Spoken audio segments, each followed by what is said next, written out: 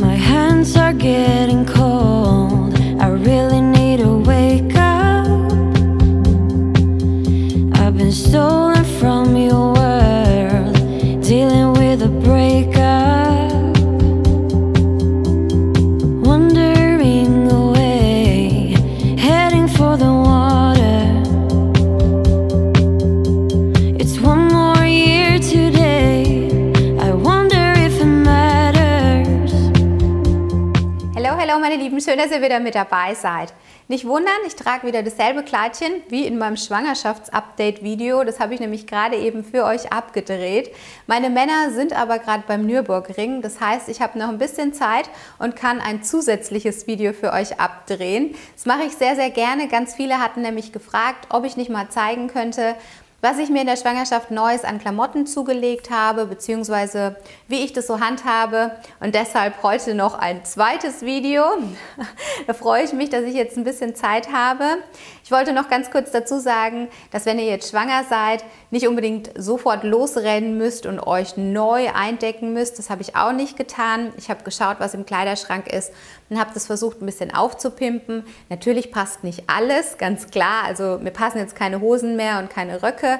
Ich habe mir natürlich auch neue Schätze zugelegt, die würde ich euch heute in diesem Video zeigen. Dieses Video soll einfach als Inspiration dienen. Vielleicht gefällt euch irgendwas und ihr sagt euch, hey, richtig schön, was die Heidi da gezeigt hat. Da freue ich mich natürlich. Und wir starten direkt durch ins Video, weil hier liegt wirklich ein Berg vor mir, damit es nicht zu lange wird, mit dem ersten Teilchen. Und zwar, denke ich mal, hat es jede Frau im Kleiderschrank. Jetzt mal stellvertretend bei mir dieses hier. Und zwar ist es kein Schwangerschaftskleid.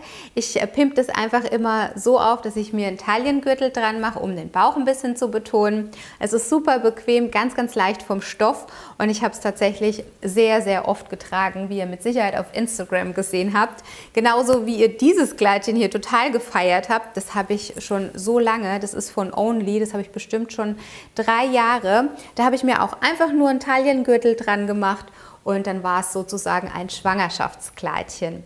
Ansonsten habe ich Blusen aufgepimpt bzw. umgewandelt. Das sind auch keine Schwangerschaftsblusen. Zum einen habe ich diese hier mit diesen hellblau-weißen Streifen. Und diese hier, das ist eben dasselbe Modell, nur eine andere Farbe mit diesen weiß-schwarzen Streifen. Wie gesagt, das sind keine Schwangerschaftsblusen. Ich habe das jetzt einfach so gemacht. Erstens mal ist es Off-Shoulder. Ich liebe ja Off-Shoulder, ne? Kann man vielleicht heute auch erkennen. Ich habe das jetzt so gemacht, dass ich dazu einen Rock getragen habe, entweder die Bluse reingesteckt habe oder draußen gelassen habe und dann wieder einen Gürtel. Ja, so habe ich das jetzt gemacht. Der Rock, das ist dieser hier, den ich dazu trage. Und zwar habe ich mir den neu gekauft bei Asos. Der sieht so aus und den wandle ich auch immer um. Und zwar kommt es darauf an, ob ich jetzt einen langen Rock tragen möchte oder einen kurzen. Ja, wenn ich einen kurzen tragen möchte, dann schlage ich den einfach nochmal um und ja, verkürzt das Ganze. Man sieht es auch nicht, weil ja oben drüber die Bluse etwas weiter fällt. Und der ist halt super bequem. Das ist tatsächlich ein Schwangerschaftsrock.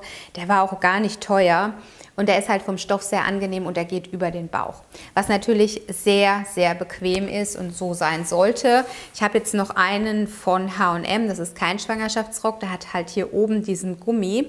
Und den muss ich halt weiter unten tragen. Das schaffe ich dann aber nicht lange. Nur wenn ich jetzt zum Beispiel mit den Kindern mal ein Eis essen gehe und es sehr, sehr warm draußen ist. Ne? Ihr könnt schon sehen, der ist ja sehr dünn. Dazu habe ich den zum Beispiel getragen und habe mir einfach ein Shirt drüber gezogen. Und zwar dieses hier. Das habe ich mir auch neu gekauft. Ich habe es halt in Größe XL genommen, sodass ich mir an der Seite nochmal einen Knoten gemacht habe. Das Ganze so ein bisschen aufgepeppt habe. Genauso wie mit diesem T-Shirt hier. Das habe ich auch sehr groß genommen. Auch wieder in L und dasselbe Spiel mit diesem hier, einfach ein Knoten. Allerdings trage ich dieses T-Shirt hier zum Beispiel total gern mit dem schwarzen Rock. Ja, als Kombi. Dann habe ich mir aber auch natürlich, wenn es jetzt kühler wird, bei Asos Hosen bestellt. Meine Hosen passen mir nicht mehr. Und zwar habe ich jetzt zum einen diese hier. Die haben hier eben dieses Gummiband.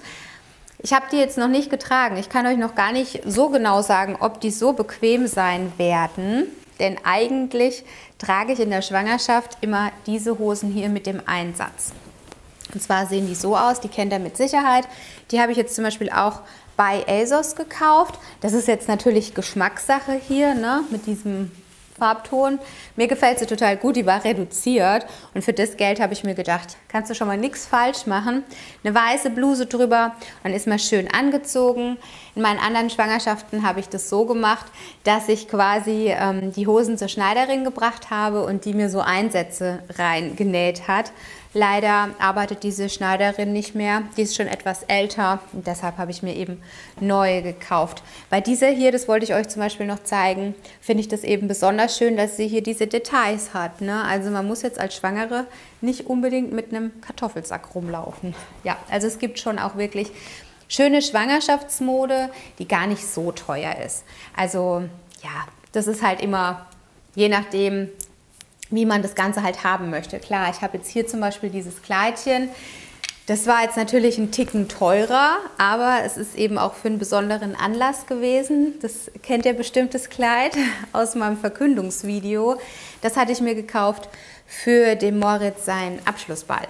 Und ja, das ist natürlich sehr, sehr edel, sehr hochwertig. Hier wieder mit einem Gürtelchen habe ich das Ganze aufgepimpt. Aber ganz so teuer war es jetzt auch nicht. Ich bin mir jetzt gar nicht mehr sicher.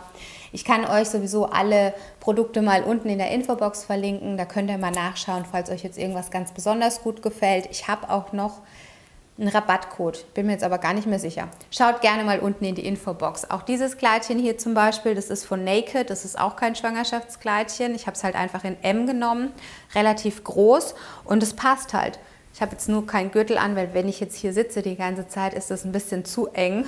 Und ja, dafür habe ich eben, wie gesagt, den Rabattcode bei Naked. Ich habe noch einige wunderschöne Kleidchen gekauft, die zeige ich euch gleich noch, aber ich habe noch einen Tipp. Und zwar war ich ganz am Anfang von meiner Schwangerschaft bei New Yorker. Und da habe ich diese Leggings hier gefunden für 4,95 €. Die ist so bequem, wirklich vom Stoff her, da könnt ihr nichts falsch machen, jetzt gerade für zu Hause. Ich fühle mich total wohl mit dieser Hose.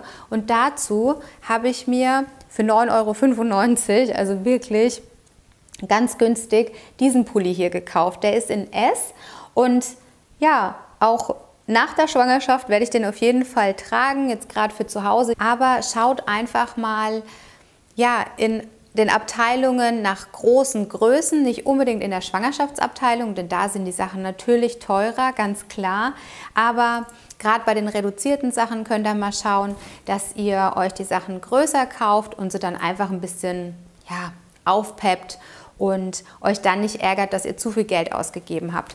Ich habe zum Beispiel für zu Hause jetzt noch diese Hose hier mitgenommen bei New Yorker, die war auch reduziert und ich trage die dann halt beim Putzen zusammen mit diesen Oberteilen hier, die hatte ich noch zu Hause.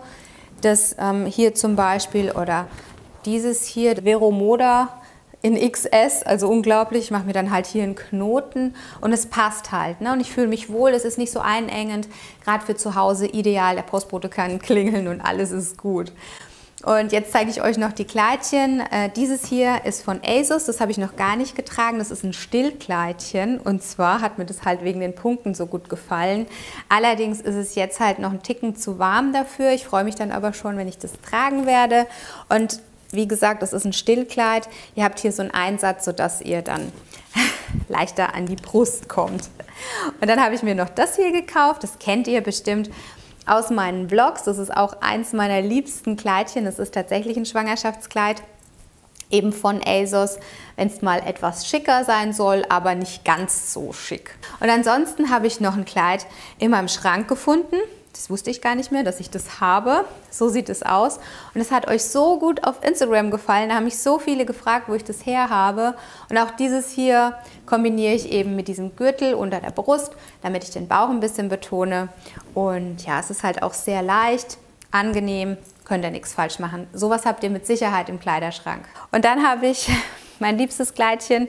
Das möchte ich euch auch noch zeigen. Das habe ich auch schon viele Jahre. Das ist von Zara. Kennt ihr mit Sicherheit. Auch dieses hier trage ich wahnsinnig gerne. Hier ist so ein Gürtel mit dabei und ja, ist einfach aus meinem Kleiderschrank. Ich musste nichts Neues kaufen und trotzdem passt, ne? Ideal. Ja, ich hatte mir dann auch noch ein paar Pullis bestellt bei Asos. Die waren reduziert, weil der Winter kommt, ne? So ist es halt auch hier in Deutschland leider. Recht früh dann schon kalt und ich habe mir die einfach größer bestellt, weil der Bauch ja noch wachsen wird. Und so kann ich nichts falsch machen. Wie gesagt, da habe ich einfach bei den reduzierten Sachen schon geschaut. Und die sind wirklich ganz, ganz toll. Sehr, sehr hochwertig. Diese Pullis kann ich euch dann gerne auch noch in weiteren Videos zeigen. Das ist kein Problem. Mache ich sehr, sehr gerne. Ja, dieses Video wird sehr anstrengend, weil ich jetzt dann gleich alles anprobieren muss, beziehungsweise alles abfilmen muss. Aber es wird mir mit Sicherheit Spaß machen. Ich habe ja jetzt Zeit. Und ich hoffe, dass es vielleicht eine kleine Inspiration für euch war, eine kleine Hilfe. Und ansonsten freue ich mich natürlich, wenn ihr diesen Kanal kostenlos abonniert. Dann verpasst ihr keine Videos mehr von mir, auch keine Vlogs. Da ist alles ein bisschen aktueller. Da seht ihr auch, wenn ich gerade beim Einkaufen bin oder war, was es denn so geworden ist, wie das Ganze passt. Ja, da ist das Ganze vielleicht ein bisschen aktueller. Da seht ihr, wie das Ganze getragen aussieht. Ja, genau. Da würde ich mich auf jeden Fall freuen, wenn ihr den Kanal abonniert. Und jetzt wünsche ich euch einen wunderschönen Tag oder Abend. Lasst es euch gut gehen und hoffentlich bis zum nächsten Mal. Tschüss!